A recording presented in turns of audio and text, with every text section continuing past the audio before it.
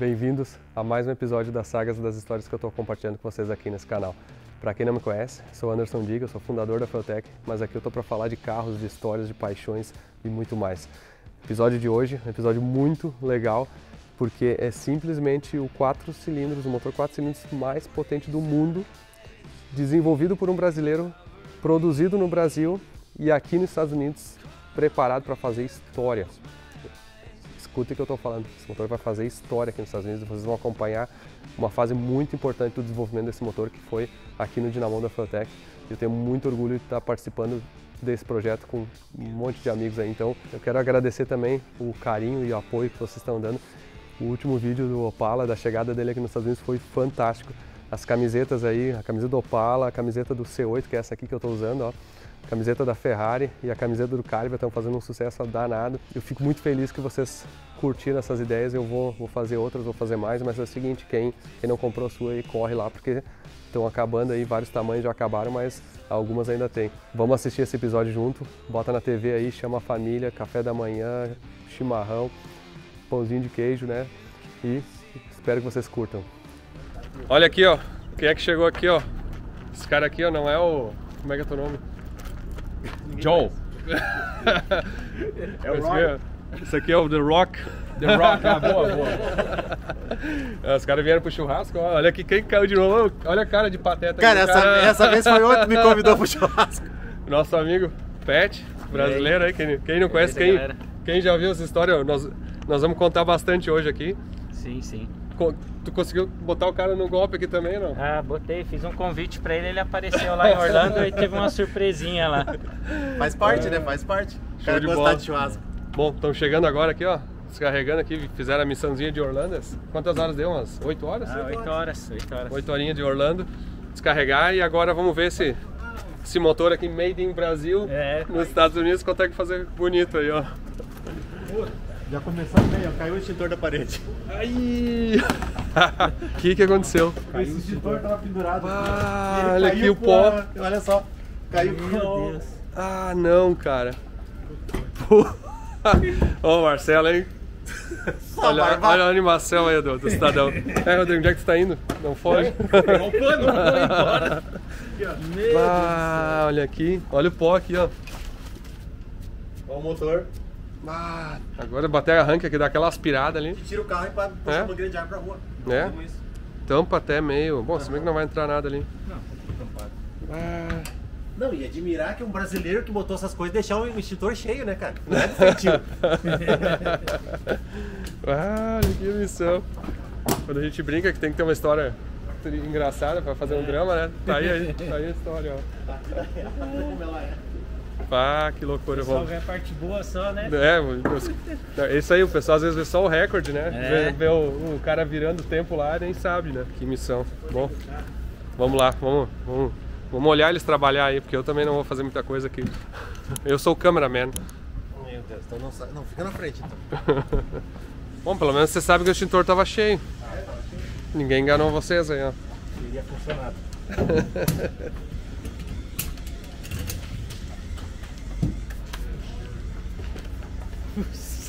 Não liga isso aí, Fernando. Vai matar os caras aí.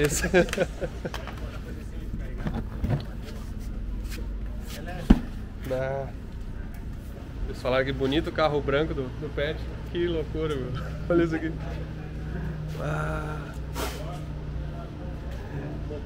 Cara, ainda é bonito, viu? Mas, puta, dá um dó, hein? Olha a sujeira, cara. O pior assim, nem pegou fogo pra ter um extintor, né? O pior do fogo é sempre o extintor, né? Aqui tu não teve nem o fogo, né? E não foi nem o suporte, quebrou o suportezinho, soldado no extintor, né? Que fez o extintor cair. Não, o pior do incêndio é o fogo, aqui tu não teve nenhum incêndio pra... Nem incêndio. Não, o pior do incêndio é o extintor, eu quis dizer, né? Que não teve... olha aqui. Bom, mas tudo bem, faz parte, né? Se fosse tudo Melhor o pó do que o fogo, né? melhor o pó do que o fogo. Que loucura. Daqui a pouco, depois eu vou explicar, a gente vai explicar bastante aqui, vou pegar esse cara aí, vocês vão entender como é que ele inventou esse motor aí, mas deixa eles limpar aqui primeiro, não vamos atrapalhar aqui. E agora aqui, ó, já tá limpinho o motor agora, não? Agora tá limpo, né? Foi assim, ó, fez, limpou, ó. Né, Marcelo? Tudo certo? Facinho, facinho. Easy. Agora tá aqui pronto pro dinamômetro amanhã. Esses caras são bons, tu vê, os brasileiros organizados chegaram um dia antes, né? Aqueles caras que chegam às 9 da manhã pro dia passar no dinamômetro. Às 10h15. Pra às 10h15, né? É. Não, mas tá legal. Amanhã eu quero que tu dê uma aula pra gente aqui sobre... Amanhã não, daqui a pouco pra quem tá assistindo o vídeo, mas hoje, agora é na hora de descansar, vocês fizeram a viagem longa. Sim. E amanhã eu quero ver uma aula desse motor aí. Sim, vamos apresentar aí pra galera. Então tá, daqui a pouco vocês seguem aí e vai continuar.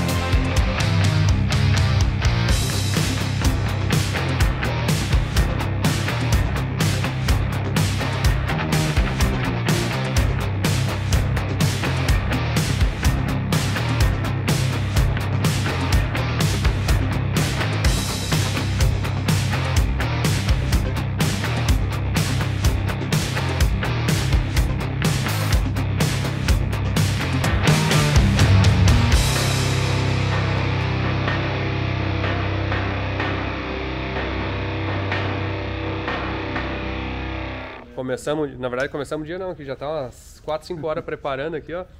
Todo o briefing aqui, na verdade, daqui a pouco a gente vamos agora explicar um pouquinho do carro e do que a gente tá fazendo, mas não ligou o carro ainda, tá nos checkouts aqui, ó, checando tudo.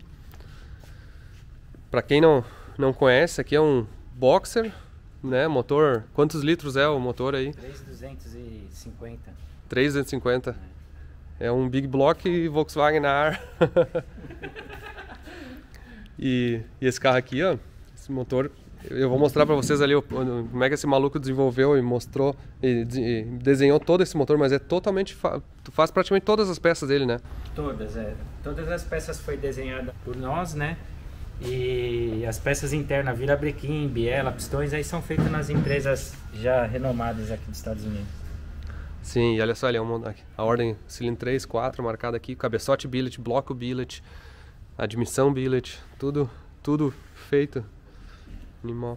E esse aqui é um compound turbo, então para quem tem curiosidade aí, a gente já falou disso aí várias vezes, mas é difícil ver um carro, talvez esse aqui seja um dos carros mais potentes do mundo, 4 cilindros, vamos ver se a gente consegue tirar. E ele tem aqui o coletor de escape, ó, um turbo, que tamanho esse turbo aqui é 88, né? 88. E esse aqui é o 106, né? 106. Então é um turbo, uma Precision 88mm, tem uma wastegate ali, as duas mandam a pressão para cá, ó, e essa aqui alivia nessa outra também. Então a gente estava justamente agora discutindo como é que é o controle da pressão entre as duas, que essa é a grande, digamos assim, desafio nesses carros, é equalizar as pressões, equalizar as rotações de turbina. Esse carro aqui, essa turbina aqui, ó, tem um sensor de velocidade, ó, na turbina aqui, ó, então ela conta, ela marca, vamos dizer assim, o RPM que essa turbina tá. A outra tem também aqui, ó.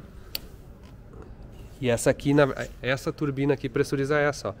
Uma outra maneira de entender é o seguinte, ó. Imagina que esse motor aqui é um motor aspirado turbo, tá? Obviamente, não, aspirado que eu digo, ele tem um turbo aqui. Se separasse o motor aqui, imagina que tivesse um escapamento para fora aqui assim, ó. Esse motor aqui, vamos dizer que ele tenha 1000 cavalos, tá? Aí foi colocado um segundo turbo que vai pressurizar por ali, ó, esse turbo aqui, ó. E aí pressuriza esse turbo e na verdade para esse turbo aqui ele não sabe que é um motorzinho 4 cilindros lá. Para ele é um motor, por exemplo, de 1000 cavalos. Mesmo que esse motor aqui tenha, entre aspas, 300 cavalos, ele virou 1000 com esse turbo, e esse turbo aqui multiplica de 1000 para 2000, por exemplo. Então o compound, se fosse botar só esse turbo aqui, ele não conseguiria encher naquele motor lá, sem o outro turbo. Então essa é uma jogada meio maluca aqui, mas é como funciona o compound.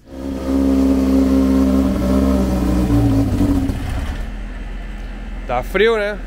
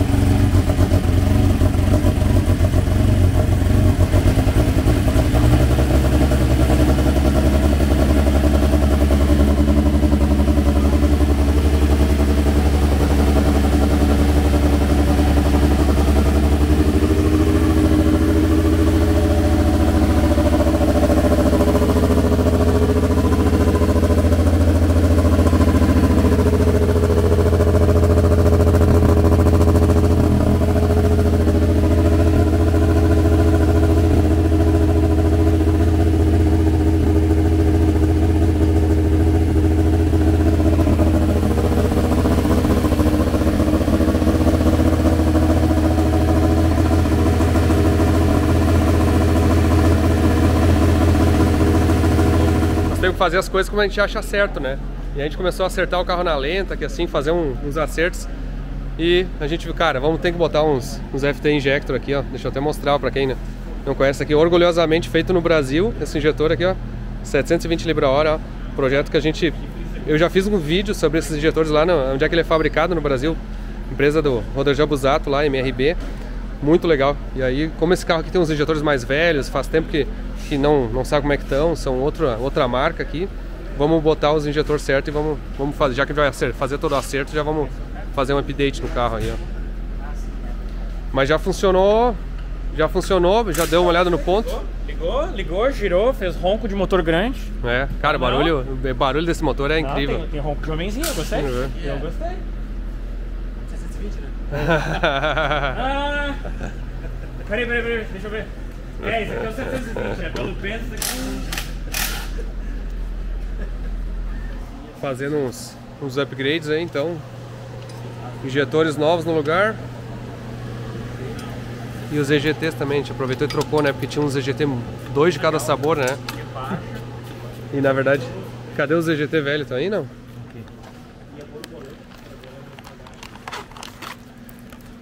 Isso é uma coisa relevante, ó, quando vai, por exemplo, aqui tinha 2 EGT, que 2 tinha essa ponta aqui, ó, que ela não é exposta, mas ela é reduzida, é um EGT mais antigo, e os 2 são com essa ponta exposta aqui, ó, que são melhores, assim, só que tem que ser uma qualidade muito boa para não estragar. Então, aqui a gente acabou botando os da FuelTech, são os que a gente desenvolveu muito bem, assim, ó. Tem que ser uma chavinha. Esse aí, até para muitos que tem carro de corrida e perguntam, esse é um sensor que a gente desenvolveu com uma empresa nos Estados Unidos que usa nos top fuel, que é nesses carros ali, nesses Dragster top fuel. E esses EGTs a gente está exportando, manda para o Brasil e vende no Brasil. A gente chama de EGT modelo top fuel, até porque era a maneira de nomear eles diferente. Esse sensor é fantástico, é inacreditável que eles aguentam, que eles duram, que eles lê rápido. E para acertar esse tipo de coisa é muito importante. E até para quem não entende o que é um EGT, o EGT ele na verdade lê a temperatura de escapamento de cada cilindro. Então aqui, ó, esse aqui, ó, no motor a ar aqui ele sai um cilindro aqui, ó, tem um sensor, o outro cilindro e os outros 2 cilindros. Então cada cilindro tem um EGT para medir. a temperatura de escapamento. Tu não trouxe a frente do carro, né? Tem que mostrar a foto do carro aqui, porque muita gente vê o carro no dinamômetro assim, sem a frente, parece um negócio estranho, né? Eu vou botar a foto aqui do lado do carro pra vocês verem como é que é esse carro montado, porque ele, na verdade, tu fez ele virar como é que chama o nome do Volkswagen RT1? Esse carro tem no Brasil? Não, é Passat, né? Que normalmente É o Passat. É um carro tipo acima do Passat no mundo, assim, na Volkswagen. A linha da Volkswagen é um carro que seria acima do Passat, vende aqui nos Estados Unidos, mas acho que não chegou no Brasil. Aqui ele é um carro caro já, não tem muita saída. É. Mas é um carro bonito e tal. Sim, então, é um Volkswagen, né? Pra parecer moderno, se mandou como RT1, né? A pintura deveria ser essa, mas não foi feita ainda. Ah, sim. Então é um Volkswagen RT1 de arrancada, ó. E aí, Luiz, já fez o mapa dos injetores? Então, peraí, esse aqui na verdade é da picape, tava brincando lá com a Billet. Ah, é? Consegue ver? Tá dando reflexo. Tá vendo? Dá pra ver. Então tá, então a gente pegou o mapa que tava no carro, né? Dá pra ver que tem os montes rurais aqui em determinado momento aqui. Provavelmente uma transição, né? Do carro ou até do secundário. Eles tinham um bico de 550 e 850, né? Outra marca, e a gente tá botando agora o FT Injector 720 todos, né?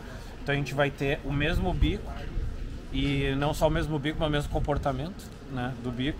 E a gente vai poder manipular melhor de baixa, principalmente. O carro ele é um pouquinho preguiçoso para acelerar, porque ele tem a tubulação muito grande na admissão, né? Então quando tu abre a borboleta, tem toda aquela zona do ar tentando mexer.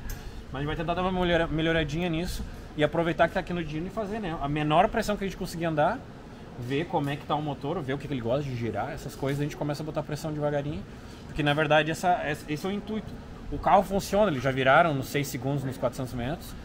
Mas eles querem saber, tá, mas onde é que o motor gosta de andar, que pressão que ele faz, se ele é eficiente, não é, aonde que ele é.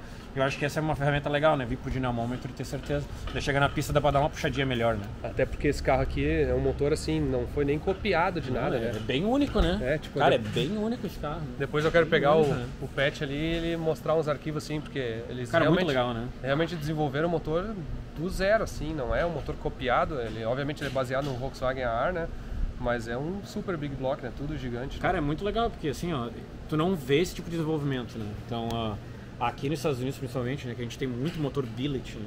Mas eles todos, digamos assim, eles saíram da mesma origem e eles começaram a copiar muita coisa. O que era bom do Chevrolet, o que era bom do Hemi, e vai misturando.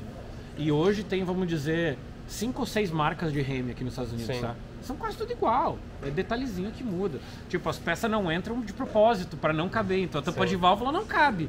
Mas se tu mexesse 1 milímetro aqui, ele cabia, né? Esse motor é bem diferente. Esse motor não segue nada, né? Se tu for ver ali, o escape sai pros lados. Tipo, é completamente diferente, né? Isso é muito legal, né? Legal de ver um negócio diferente. Tanto que o barulho é muito diferente. O barulho, na verdade, fica parecido com o motor A. Ele é um big block AR, né? ele é bem encorpado. Cara, eu não sei te dizer, mas eu nunca tinha ouvido um Fuca single turbo desse jeito. Então, pra mim, soa bem diferente do Fuca, tá? Eu nunca tinha ouvido. Aí. O Rodrigo é o cara dos Fuca aqui, ó. Não, pô, o outro carro do Pet tinha um barulho bem parecido, Não, até pra quem não sabe, o Peterson é famoso ter um New Beetle que ele tinha no Brasil, né? Que foi pra Alemanha, né? Foi pra Alemanha. Esse carro tá lá na Alemanha com um amigo nosso lá. Sebastian, gente boa pra caramba. Vamos ver, vou botar uma foto aqui do carro pra vocês verem que carro é. Com certeza já viram em algum lugar correndo no Brasil. E aquele carro é a primeira geração desse motor aí, né? Não, aquele carro lá ele usava um motor com uma cilindrada até um pouco maior que essa, só que ele era basicamente um cópia do Pauter, vamos dizer. Na época eu acabei fazendo assim um acordo com o pessoal da Pauter de copiar o motor, só que não comercializar, né? Entendi. E aí tinha bloco billet, cabeçote billet, só que basicamente era um Pauter, né? E esse aqui, na verdade, tu pegou e... Desconfigurei ele daquele projeto, né? E aqui tem muita peça de V8, né? Ou não? Sim, praticamente tudo, né? Aí, ó. Que é válvula... pistão, biela. Sim, na verdade tu aproveitou a parte boa, né? Que é a disponibilidade de várias peças, né? Sim, bronzina. Aqui, basicamente, as bronzinas é tudo de Hemi, né? No caso. Sim. Tanto de mancal quanto biela. Ah, é? Sim, porque bronzina essa peça... de comando também.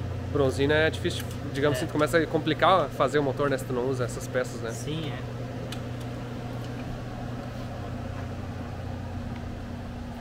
Deixa eu mostrar aqui por dentro um pouco do carro. E aqui ele tem uma transmissão Liberty, né, 5 marchas, ó, que é aquela, igual quem já viu o carro do Kaká e outros carros assim, a maioria deles usam isso aqui, muitos V8 também usam, só que ele usa embreagem, que é a embreagem do Luzinski, que é feito em Orlando ali, o parceiro nosso também, o Rafa da Expert usa no Chevette dele, o Kaká tá usando essa embreagem também, né, todo mundo aí, o pessoal da Titan. E aqui falando de eletrônicos, ó, usa FTSPARK Extreme de 1500 mJ, usando toda a energia que pode. O chicote desse carro aqui quem fez foi o Fernando Bitsky do Brasil, né? Veio aqui pra Titan, lá na Titan, e fez na Titan tudo caprichado aí, olha, termo, tudo. Ficou muito, muito bem feito. E esse chassi aqui, na verdade, era um carro que tu comprou, era um V8, né? Era um Pro Mode. Quem é que andava com esse carro aqui? Não era do... Era do dono o Gary Norton, né? É. Dono do quê? Faz o chassi. Ah, é? Ah, dele mesmo. Dele mesmo. E aí, na verdade, teve... O que foi a adaptação que teve que fazer maior para botar esse motor totalmente... Aqui em casa teve que acabar cortando o FM. Sim, teve ali o do... E aí aqui no caso adicionou essa... Foi o Tim que fez lá na Titan. E ali me chamou a atenção a coluna de direção também, né? Ela dá uma volta pelos cabeçotes. Abre as pernas aí, Marcelo. Aqui a coluna de direção. Coluna de direção aqui, ó, vem, faz a volta e sobe, ó. Bom que não usa muito direção, né? Isso levanta as rodas no ar e vai embora. Dois secundários. Quer que tira do 2 secundário? É 2 secundários. Aí, agora foi. 2 secundários aí. Isso aqui é uma função muito útil, ó. Testa a saída aqui pra ver. Testando os injetores. Agora, Marcelinho, contigo. 3 primários. Perfeito. Então tá, agora 3 secundários. Ok. Só que nessa 4 primários. tem que dar uma pegadinha no cara. Quer que eu bote a bobina? É. Normalmente nessa hora o cara plugou errado só pra ver se o outro guarapo tá lá falando certo. Testa que ele sabe. Duvido, 1500 mJ vai cair duro pra trás. Mas a função é boa sempre que o cara troca injetor, testa, vê chicote. Inclusive é um dos check-ups que a gente faz aqui no dinamômetro, é exatamente isso. O carro chega, testa, todos os injetores estão pulsando, se eles estão no lugar certo, se eles estão, inclusive com o barulho certo, pra ver que tá tudo bonitinho aí.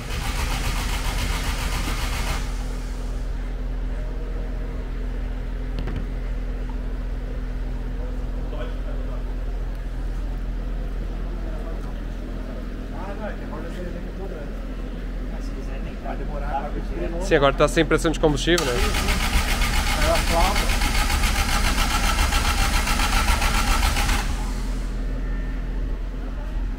Todo arranque. Ô Luiz, não tem zoom nesse carro pra te usar esse abafador de ruído. Cara, aí. todo dia eu já tem 2 abafadores aqui no negócio.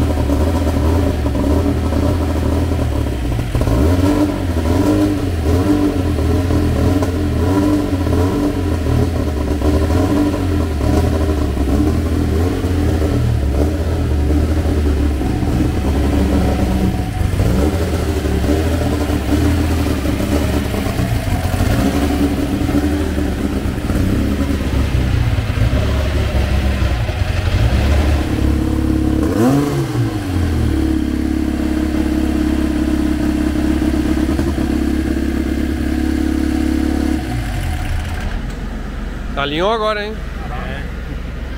O que era? Pobre, rico? Uma mistura de pobre e rico. Pobre de um lado, rico do outro. Erro de operador.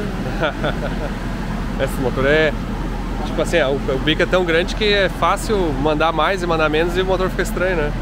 Mas também quando alinha, o barulho berra, hein?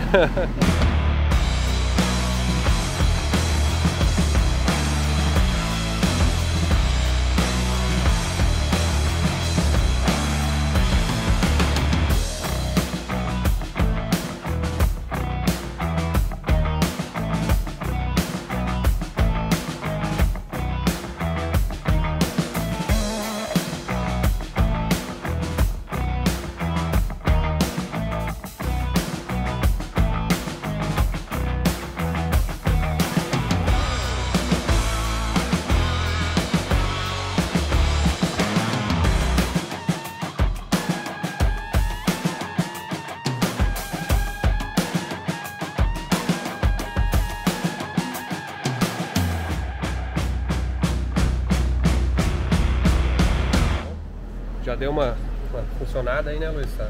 Agora bem? Tá começando a ter um ronco bonito, cara. É. Tipo assim, é um motor 4 cilindros, né? Mas ele é compound. E a gente tá vendo como é que se controla, né? Sim. Então a gente deu uma pegadinha, 5.000 RPM, já veio 2 kg. É. E eu perdi essa aí, não filmei essa aqui que eu tava ali, tava mexendo na Ferrari aqui, ó. Enquanto que eles estavam fazendo ali, eu só escutei a pegadinha ali deles. Agora vamos dar uma passada de verdade agora. Agora vai dar uma passada assim mesmo, assim já deu 2 kg de pressão, né? Já deu 2 kg, deu 611 de roda a 5.000 RPM. Tá aqui, ó. Eu tava no modo estado Sim, parado, segurando. né? Não é uma passada, né? Então aqui é velocidade de roda, ignora. Mas eu tava com o motor a 5.000, deu 611 cavalos de roda, 5.000 RPM com um pouquinho menos de 2 kg. Né? É. E aí, Pet? E aí? Ficou nervoso ou não? Putz. Estamos aí na expectativa. Eu quero saber o seguinte, o motor normal a gente sabe pra onde correr, onde é que não pode ficar. Esse aqui onde é que voa as coisas, não? Voar é difícil, eu acho que vai ser difícil. Mas a biela pelo menos voa pra cima ou pra baixo aqui, não é? Não, ela não. Dificilmente ela vai. Na caixa, cara, fica dentro da caixa. Na caixa aí, tá bem difícil aí da saída. Ah, é? Ah, olha aqui que legal. As bolas de V8. Cara, pra quem conhece motor de Fusca, isso aqui é um estágiozinho acima, digamos assim. Estágiozinho. É o estágio 28 esse aqui, mais ou menos. Olha os balanceiros, que legal. Tudo certinho, a regulagem? Tá tudo certinho, não tá perdendo regulagem, tá perfeito. Ah, show. Agora vai dar uma passada girando o quê? O que vai girar agora? Vai girar 8.000 agora. 8.000? Bom. E aqui, ó, um negócio legal, eu tava falando com o Marcelo, esses balanceiros aqui já é uma geração nova que a gente projetou, né? Cada balanceiro desse daqui, antes, ele pesava em torno de 450 gramas. Agora ele tá pesando 300 gramas. Bah. É uma redução de 30%, mais de 40%. É. Bah, que legal. Não, show. Não, tava conversando bem legal essa parte quando as duas turbinas trocam de lugar, né? Então vou mostrar aqui só elas, né? Então, a turbina 1 é a turbina pequena. Sim. É uma 88, né? Como ela é 88, ela começa a empurrar... Esse é a RPM da turbina. E a RPM da turbina, não é pressão. Ela começa a empurrar bem antes.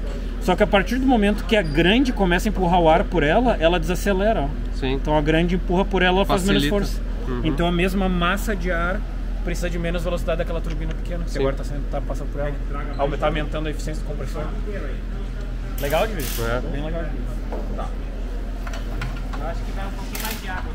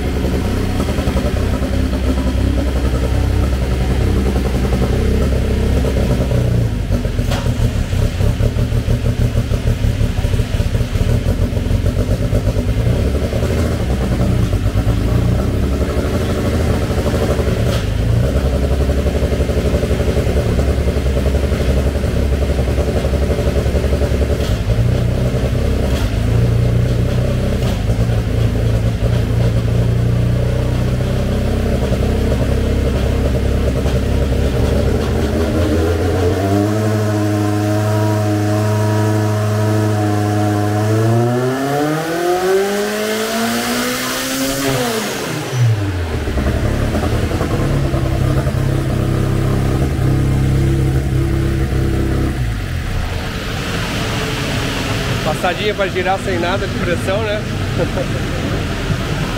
E aí, Luiz? Alçadinha com nada de pressão? É, nada de pressão, né? A gente começou muito devagar, na verdade. A gente foi a primeira passada, tipo uma rampa, né? Sim. E daí, como a RPM era muito baixa, a gente tava 3.000. Daí ele não conseguiu carregar quase nada. Daí a gente fez uma rampa de tipo cerca de 4 segundos. Mas girou som ok, né? Não, girou limpo. Na verdade foi ótima a passada justamente para aprender sobre o motor, né? Daí agora a gente vai segurar ele a 4,5, que é onde ele deve começar a pegar as turbinas bem.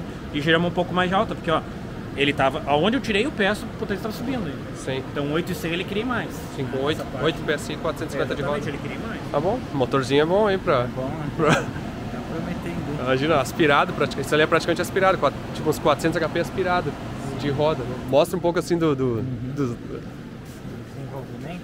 É, ó. Vamos lá.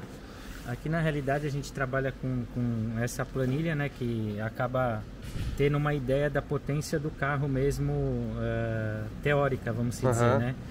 Então aí é feito todo o desenvolvimento da parte do comando, né?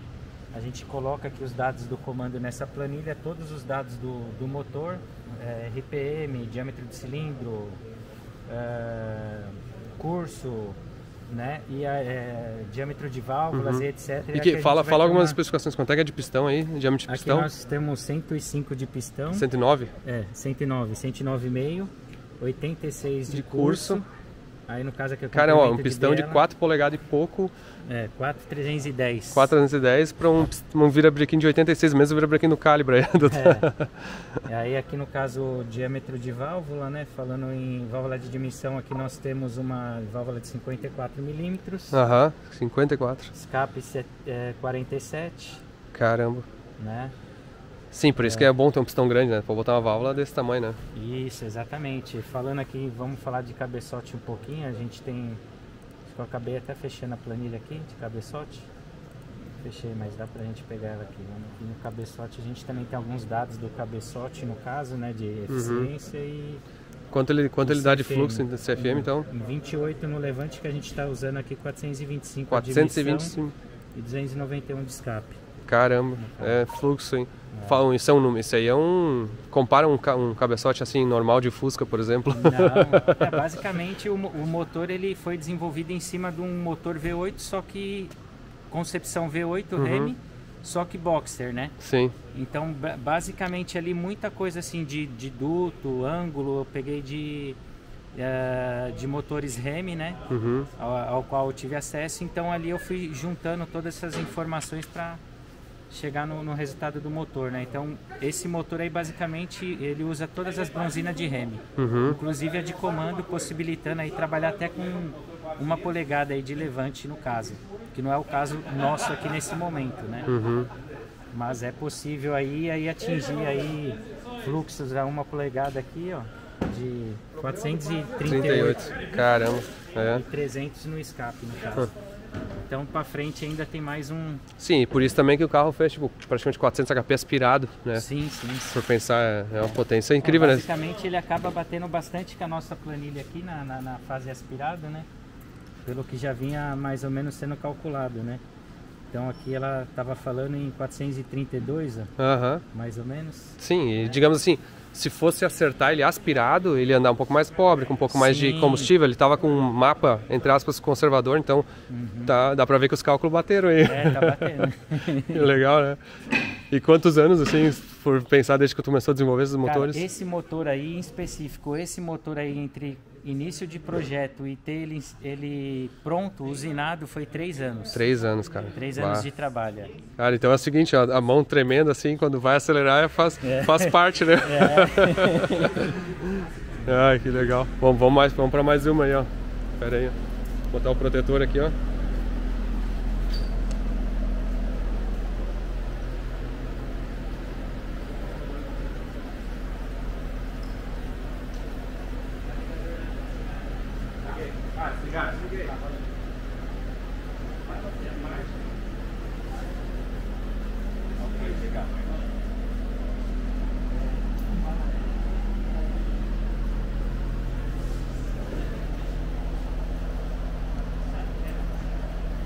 Deixou a mesma pressão ou subiu? Na verdade eu não mexi ainda, né? Mas vai carregar bem mais agora. Então eu vou segurar o motor a 4.500 E a passada vai ser um pouco mais devagar para dar tempo da turbina acordar. Sim. Tem um monte de gente que pergunta por que botar capacete aqui nesse, né? Mas na verdade é o seguinte, ó, tem um cardan, tá vivo, tem carro, proteção, né? aqui, ó. Se qualquer coisa acontecer, inclusive fogo, ele tem que estar protegido, inclusive com bota. Sim, aqui, ó. Bota, tudo, né? Calça, luva, ó. Tem que ser tudo seguro aqui, ó. Na verdade o risco, entre aspas, um acidente dentro do carro é similar à da pista, a diferença é que não tem a batida, né? Tanto que até anda sem porta assim para poder, se precisar sair do carro, para sair mais fácil.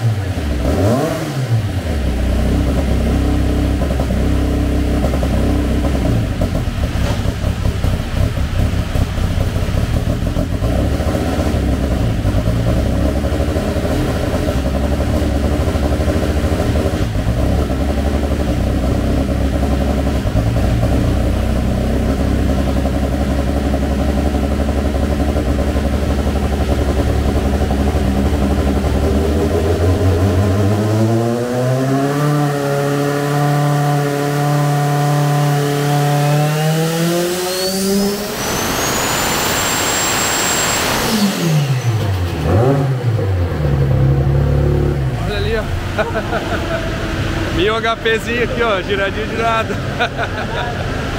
Tá rico. Tá rico ainda. Meu HP parece fácil, né? Milzão na roda, assim, né? Como que não quer nada, primeiro é puxar. Bah. É que assim, aqui é 4 dígitos no mínimo. 4 dígitos no mínimo. Qual que é o 4 cilindros mais potente que a gente já passou aqui? Eu não sei dizer, nunca passou muito 4 cilindros. Não, mas o Sport Front Wheel Drive 1300, eu acho que foi, né? Pode ser. 1200 e pouco, né? O Boosted Boys 4 cilindros teve 1000 e pouco, né? Não, isso foi menos 1000 e... Não, foi 1075, acho que... Foi um número 1000 baixo, mas já... foi mais de 1000. Pô, vocês estão emocionados aí? Ó. Os metanóis, pais. Tô emocionado aqui, ó. Isso tá... Eu não preciso nem olhar a sonda, tá rico, tá? Estamos chorando aqui, ó. Vamos olhar ali. Na passadinha que deu os 1065 quebrou uma mola aqui, né? Sim. Que é uma coisa meio comum, até nos V8, assim, direto acontece, né? Uhum. Depois a gente tá pegando a ferramenta do Chevrolet. Ah, não. Não, mas é uma ferramenta para tentar desarmar a mola, né? Sim. E é pesada essa molinha aí, né? Deve ser mais forte que a mola da suspensão aqui. Com certeza. Show. Então tá, hoje vai ser a noite aí, pode ser longa ou não, depende, vamos olhar pra cá. Amanhã a gente vê, daqui a pouco vocês vão ver no vídeo a cara do Marcelo, mas de manhã a gente vai saber. Eu vejo que era pra ter churrasco, né? Aí, ó, brincadeira, hein. Pronto, então? Dá-lhe pra não tomar ali. Então, a gente achou que ia ser de manhã pra acelerar, deu pra fazer no mesmo rápido, dia, né? aí, ó. O cara não se aguenta, né? 4 cilindros, cara, voltando às origens. Então agora, o que é a tua predição aí? Minha predição assim, ó, se ele não ficar gordinho de alta, tudo der certo, eu vou chutar 1283.4. Vamos ver, ó. Registrado aí, ó. Mostra o pneu dele, que apertou os Vocês botões vão daí. provar que isso não foi gravado depois da puxada, eu tô dizendo assim. Aqui, ó, meu relógio aqui, ó. Horário 7 horas da noite. Não, vai dar 1320. Não vou ficar triste se der.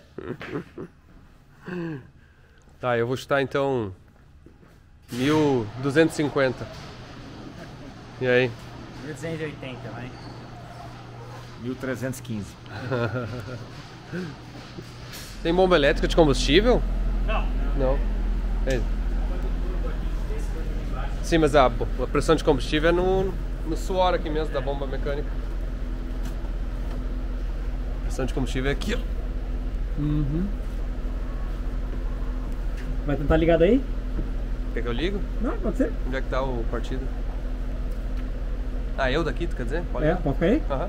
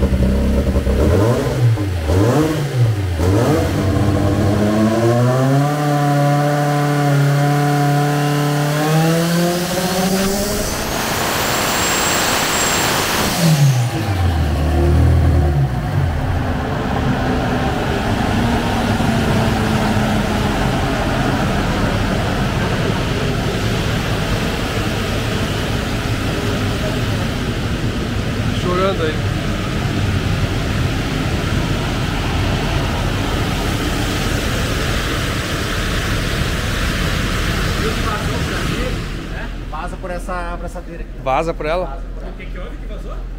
Pressurização. Nossa, tem o Smoke Machine aí pra ver se precisar. Te lembra? É que ainda ela não deu a tuchada ainda aqui, né? É muita emoção. Bom, eu ganhei porque eu apostei em 1,250, foi dali pra baixo. Meio riquinho. Dá pra respirar aqui.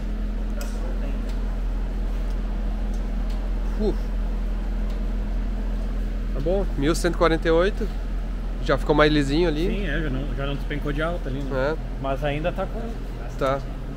cheiro de cavalo. Por essa deu, né? Por hoje deu, né? Tá bom, mas a gente continua. Bom, a gente achou que ia ser fácil aqui, né? Mas também, vocês já viram o Marcelo Pires vir pra Jorge aqui e ser alguma coisa fácil, né? Já tô sendo repetitivo. Marcelo, o que aconteceu com o teu cabelo aqui atrás, cara? Tem uma falha a mais aqui, ó. Me caiu. Eu vou começar a usar boné. Acho que tá andando muito com o Peterson aqui, ó. Eu não tenho esses problemas, viu? Sim. Eu tô tranquilo. Okay. O rapaz aqui também. Aerodinâmica. Ah, tu não é o cara aquele do Porta dos Fundos? Não. Eu acho que tu é. Mas sim. posso ser se quiser. Pois não é. Eu agora com 28 anos comecei a perder cabelo. 28 cada perna, né? Mas é o seguinte, aqui, tamo. Conta um pouco aí, Pet. O que tu... Upgrade. Bom, aqui a gente usava uns pratinhos da PAC, né? E molas da PAC. Ao qual foi recomendado por eles. Até aqui dá pro pessoal tá verificando, né? Ó. Sim. A gente utilizava esse pratinho de titânio, recomendado pela própria PAC. Só que a gente teve alguns probleminha com eles e estamos substituindo. O probleminha se chama isso aqui, ó. Quebrou o pratinho no meio aqui. Sim, sim. E aí, na verdade, e aí o bom é o seguinte, como tem a Proline do outro lado da rua ali, ó. Fez uma consultoria. A Jato ali, o Doug e o pessoal da Proline deu uma olhada e eles falaram, ó, nós usamos um mais Heavy forte Duty. aqui, né? Que eles chamam de Heavy Duty, ó. Esse aqui, ó. Ah, sim, esse é o... Heavy Duty. Ele é maior, assim, dá pra ver que é mais pesado, obviamente. Bem mais grosso na lateral aqui, né? Sim. E eles usam a mola parecida, né? Pelo que ele falou, até a mesma mola, né? Exato, é. E aí agora, na verdade, tá aproveitando, trocando todos os pratinhos aqui. O bom é que um jogo de 8 cilindros dá pra 2 motor, né? É. E sobra pro Marcelo aqui, ó, a situação. Serviço preso. Preso medindo a mão. Então tá, vamos lá, vamos ver se a gente deixar pronto aí, porque queremos ver esse negócio roncando aí. Só que hoje o Luiz foi pra Brenneton, tinha corrida lá, e aí vai sobrar pro Garrett acelerar. Mas já tá 90% acertado do mapa as coisas aqui. Acho que vai dar bom.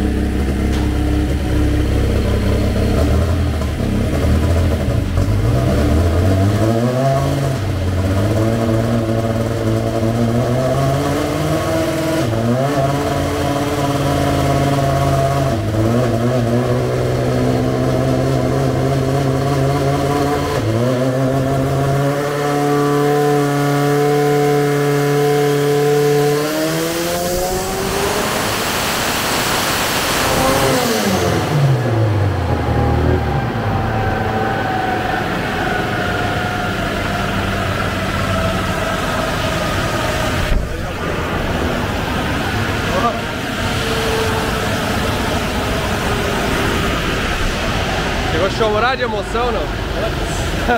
Top, hein? Funcionou? 1335. Pior que o Luiz estava certo, ontem ele tinha falado 1300. 300 e alguma coisa. Foi só realmente.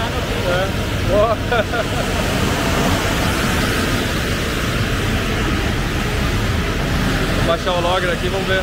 Bom, agora só para explicar para vocês o que a gente faz aqui, ó. Essa foi a passada aqui das velas do carro, ó.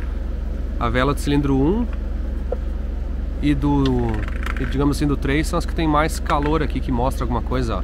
E a do cilindro 2 é a que mais não perdeu nada digamos assim, do cromado ali, ela tá brilhante ainda, ou seja, ela ficou mais fria do que as outras. Então essa aqui dá pra tirar um pouquinho de combustível e essa aqui é a segunda mais rica, ó. Então basicamente por cilindro dá pra fazer isso aí.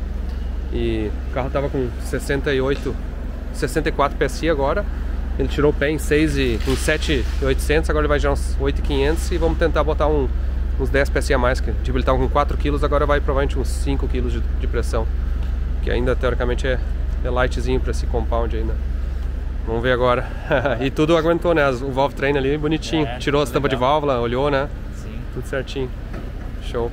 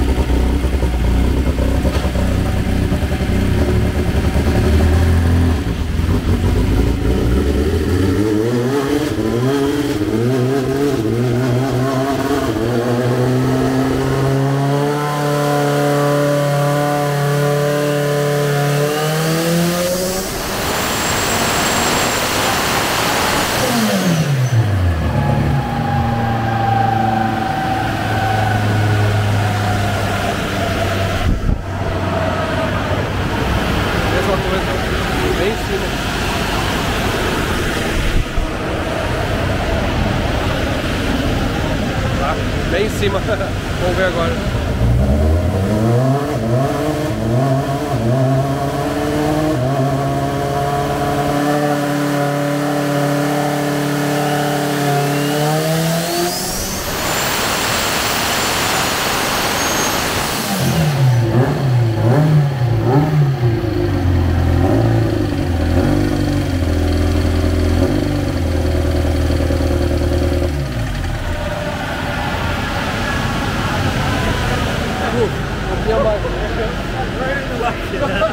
It's a little rich.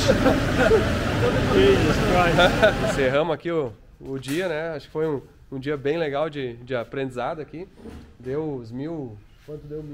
1.400, 1.300 e poucos HP, né? Uma potência boa, mas tem bastante coisa para desenvolver no motor de achar. A gente nem brincou com as pressão ainda, né? Sim, sim. Nem com RPM. E RPM, tudo. Então também está descobrindo a questão do comando, tem teste para fazer. Agora, então, na verdade aqui estamos discutindo quais são os próximos updates aqui. O Luiz está lá em Brenda, estão viajando, mas estava no Viva Voz aqui, discutindo o que cada um acha. Agora a ideia é fazer alguns testes mecânicos, né? Vocês vão desmontar algumas... Desmontar, fazer uma verificação, né? Tudo. E aí, no caso, a gente está tendo um pouquinho de perca de potência com um RPM alto, né? E vamos estar estudando aí para ver onde é que está essa perca aí.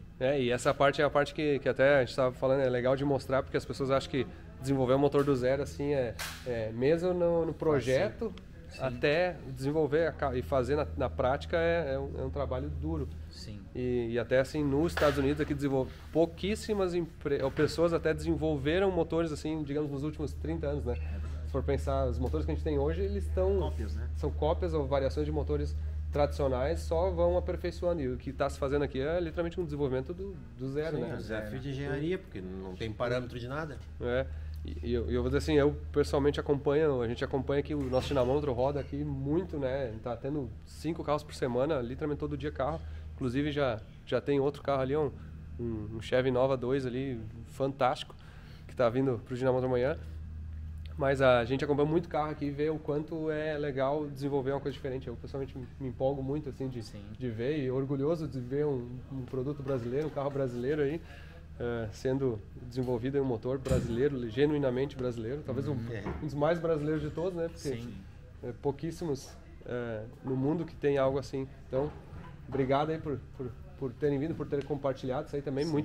Até uma coisa, quem está acompanhando esse vídeo aqui às vezes não acompanha muito. Muita gente assim nesse nível não compartilha informações, né? Sabe? São pessoas que são fechadas, eles não querem mostrar os segredos, digamos assim, e muito menos os erros, né? E esse é um dos segredos do sucesso, eu acho que é justamente não ter medo. Compartilhamento, né? Compartilhamento de informação é bastante importante. E não ter medo de errar. Isso é uma coisa importante. Se tu tem medo de errar, tu não vai conseguir arriscar o suficiente para vencer. Sem dúvida. Se tu não tiver audácia, tu não chega em lugar nenhum.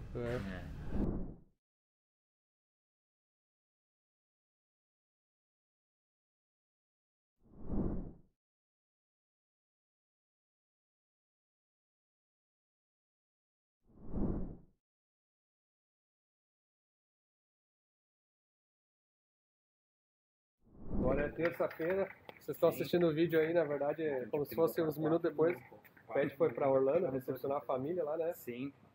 Todo mundo chegou aí, não? Chegou a esposa, o filho e a herdeira mais nova na barriga ainda. Ah, legal.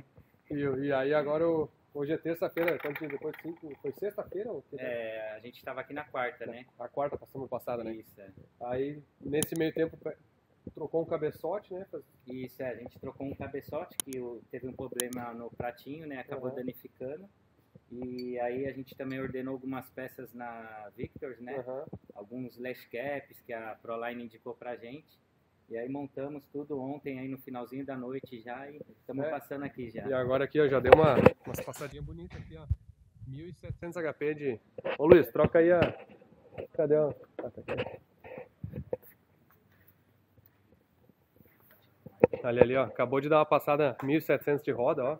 Já é um dos 4 cilindros mais potentes do mundo. A gente tava falando que o mais potente do mundo... Estamos chegando. Registrado é 2.100 e poucos HP na roda, né? Ou não, de motor, né? De motor, Então tá longe. E agora temos aí... E aí, Luiz? Qual que é a situação aí? Vamos tentar botar mais de 100 PSI, então. Vamos ver se a gente chega nos 7 kg de pressão. Ah, é? 7 bar. Aí sim, né? Sim, pra dar os 1.700 agora deu o quê? Deu 6,5 mais ou menos, 6,5 por aí. 90 PSI. Deu 93 ali, ó. 93 PSI ali de alto. E a gente estamos aprendendo, né? O Pet fez um baita de um motor forte, mas ele não sabe como é que ele reage, né? Então a gente tem que saber o que é ponto, o que é combustível, o que ele quer, né? Mas tá muito bem, tá legal, cara. Pô, não é todo dia que tu vê um negócio desse, né? Não, e legal que agora deu pelo menos 2 ou 3 passadas já sem problema de cabeçote, nem nada. nada. Tá tudo funcionando direitinho dessa vez, né? Essa parte é legal. Então, tipo assim, vamos descobrindo, né? Vendo o que precisa e... Tem os cavalos, cara. Show. Mais uns aí. Vamos ver agora, dá uma passadinha, vamos acompanhar essa aí.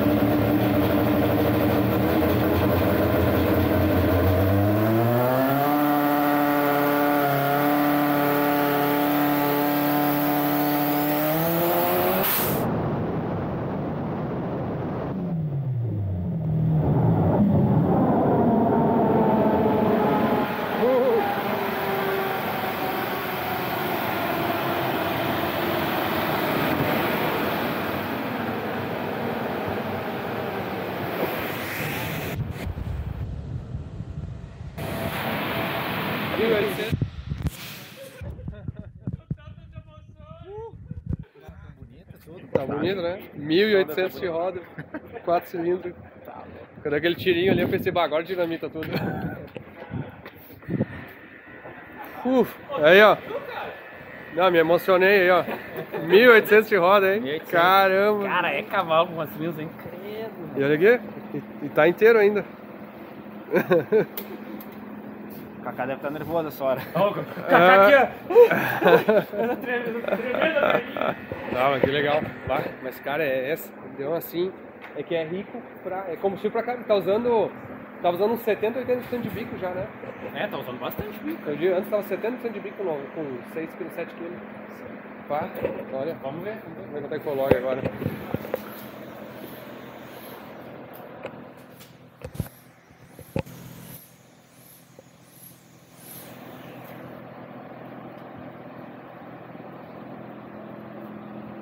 Ó, patinou a embreagem certo. Ah, patinou, né?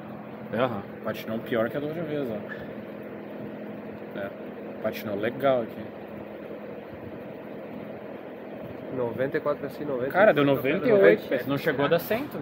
Não chegou a dar 100 PSI. 7, não deu nem 7 kg, Pet. Não deu 7 kg, cara. Eu vou te dizer, até esfriou um pouco a vela. O escape. Agora não chegou a 1.200. 49 de sonda. Quantos por cento de bico dos? Já te digo. 7,6, 7,5.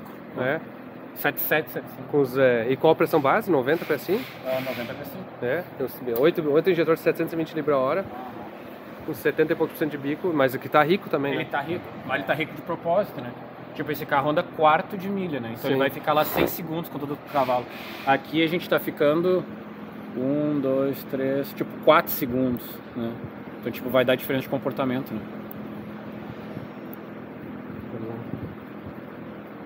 Assim, 4 mil libra-hora de combustível. Dá. O motor, quando ele não tem muita eficiência, ele não tá muito fora, porque ele tá com uns 2.100 de motor, assim, 2.200 Sim, de motor. mais de 2 mil de motor já. Tipo assim, não tá muito fora. Apesar dele feder, não tá tão... Na verdade, assim, já é quase o maior potência do mundo. Se a gente botasse num dinamômetro de bancada, não sei se não ia bater o recorde. Sim, dá uns... porque se for pensar... Não, ainda mais parte da embreagem. Sim. Né? Tipo, não foi liso, né, o troço. Parte da embreagem.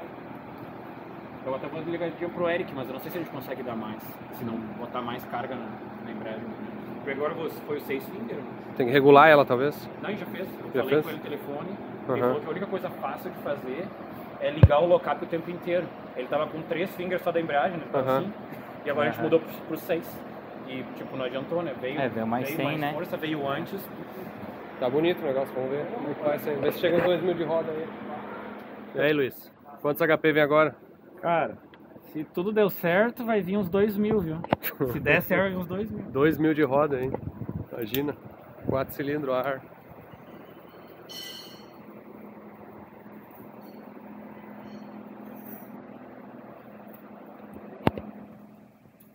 Ali, ó, já deu 1.811 antes na roda.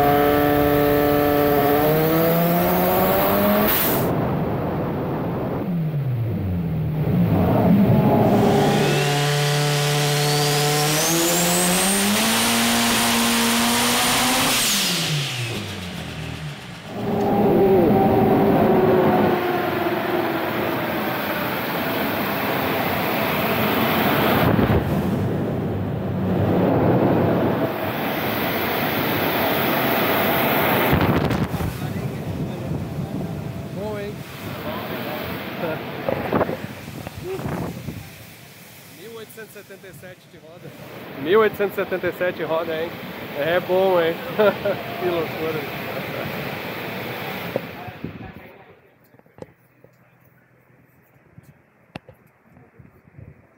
Pelo choro, acho que tá meio riquinho mesmo. Choro de emoção. Tô aí, mas quase 1900 de roda já, hein? Rapaz, hein?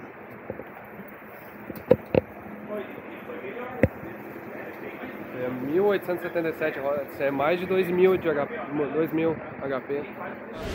Agora, será que vem os 2000 HP na roda?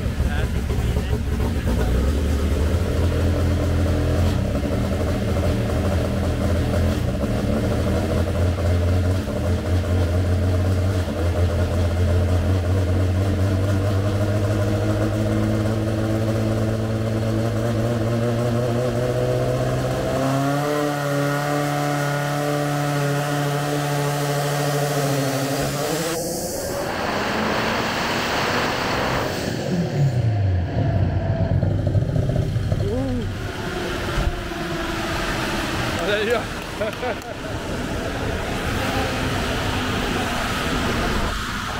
2000 na roda, ó.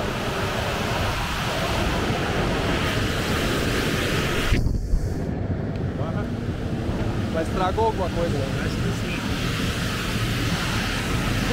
2000 na roda. Mano, eu saí 4 cilindrinhos. 3 no caso agora. Foi direitinho, cara. Mas ele deu uma pipocada. Mas eu acho que é a mesma coisa, tem muito combustível. Já que estragou, mas estragou alguma coisa? Eu não, 110. Não?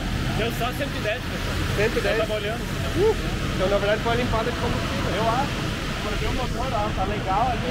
Subiu 100, 200 RPM o pico de potência. Tá tudo legal, cara. Tá. Dentro do carro tá legal, não vibrou estranho. Olha, não é oficialmente em número, mas é o 4 cilindros. Olha, Ó, eu vou te dizer, pra mim é oficial, porque o bagulho tem 2,30 na roda, ele não tem 2,100 de motor. É, o recorde, o 4 cilindros mais potente do mundo era... O 4 cilindros mais potente do mundo era 2.130. É, no virabrequim. No virabrequim, não tinha monte de motor. A gente não sabe exatamente o número no virabrequim, mas esse cara tem mais que 2,100 no virabrequim. Made in Brasil o motor aí, ó. Motor feito no Brasil, 4 cilindros mais potente do mundo. Caramba. 2030 na roda. É o seguinte, ó, se o vídeo tiver mais 2 minutos é porque não tentamos outra, mas se tiver mais uns 10 aí, talvez a gente vai mais uma aí. Vamos tirar as tampas de válvula ou não? Claro, tem que olhar, né? Vamos olhar. Vamos ver o que deu de pressão, deu 110 de alta, mas 117, ó. No picozinho, né, na verdade. É, mas, cara, vou te dizer o seguinte, ó. Estragou a válvula de escape. É, do jeito que subiu, pode ser admissão para aumentar a pressão. Quando aumenta a pressão, porque a válvula de admissão perdeu o lift, por exemplo. Então, tipo assim, aqui, ó, deu 110, ó. A 7,300, mais ou menos ali, ó. EGT. Pico de potência tinha 110, ó. Os EGT subiram um pouco. Mas não deu nenhuma, eu não tô vendo eles. Vamos ver a curva. Aqui o 1. Ah, foi 1. O 1 caiu, ó. É. O 1 apagou. O 1 apagou. Perdeu, de repente, a admissão do 1. Daí sobe a pressão. É. Eu acho que perdeu a admissão do 1. É. O 1 deve Sim, ter... isso é uma coisa legal. O EGT ele é o sensor de temperatura de escape aqui, ó. Por isso que a potência não continua subindo. Claro. Ela estava subindo até perder esse cara. Ele mede a temperatura de escape. O cilindro 1 despencou, que é o do lado de lá. O cilindro 1 despencou. Não, é esse aqui? É esse. Esse aqui. Esse EGT aqui despencou, então. Subiu bem no mesmo tempo. E exatamente o cilindro que estava tendo problema. Sim, é. No... De prato, né? De prato, né? Bom, na verdade isso aqui é o seguinte, é o limite, né? É. Ninguém nunca fez um 4 cilindros de 2000 HP de roda. Tá aqui o homem agora. O cara fez e... Vou mostrar uma aqui, é só pra... às vezes o cara tem que fazer isso, né? Olha a correção da malha fechada. 0. Eu desliguei a malha fechada. Porque, tipo assim, tem momentos que tu tem que dizer o que tu quer fazer, assim. Tu não pode chegar... Sim, tu já tinha base suficiente pra sonda. Tu já começa a entender como é que o motor responde, faz o que eu quero. Esquece a sonda, faz o que eu quero. Em 110 PSI dá quantos bar? Dá... Um monte. Não, 7,5, 8. É, 7,5, 8 bar. 8 kg de pressão de turbo no Fusquinha aqui, ó. O Fusquinha é valente esse daí. Essa aqui eu tenho que falar aqui, ó. Vocês seguram meu chimarrão aqui no caso que eu vou bater o recorde. Que legal. Ah, tira a tampa de válvula e pau pra outra. Tira a tampa e vamos ver o que estragou, né? Aqui, ó, boas notícias. Dentro das possíveis piores notícias, né? O que aconteceu aí? Quebrou um parafusinho aqui do regulador. O parafusinho do regulador, né? É. Do balanceiro. Sim, é da vareta. Dá uma olhadinha.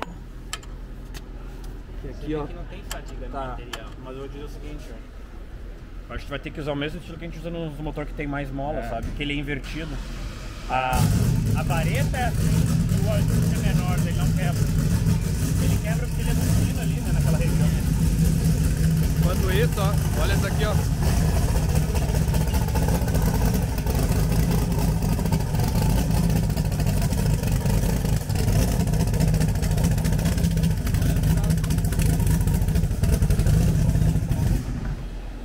Olha só, isso aqui é um Nova, daqueles antiguinhos, motor LS.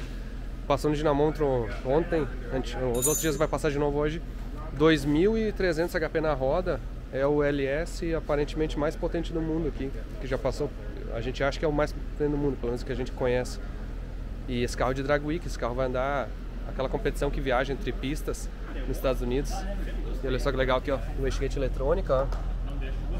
Funcionando muito bem, muito legal. Os FT injector no metanol.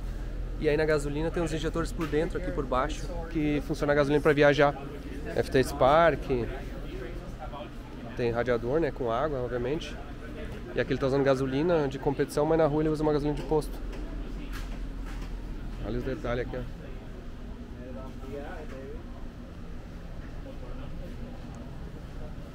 ó. Ah, o Drag Illustrator. Tá aparecendo a Drag Illustrator. That's cool. E eles são ingleses. I love how we're just so casually here. Yeah, world record, 4-cylinder, car on DI, and everybody's just chilling, like no big deal. Olha ali, FT. Tô botando o volante. Another day. Yeah, no big deal. Just another day of FuelTech. 1, 2, 3 FuelTech. 1, 2, 3 FuelTech. O André é o hilário. Muito legal esse carro.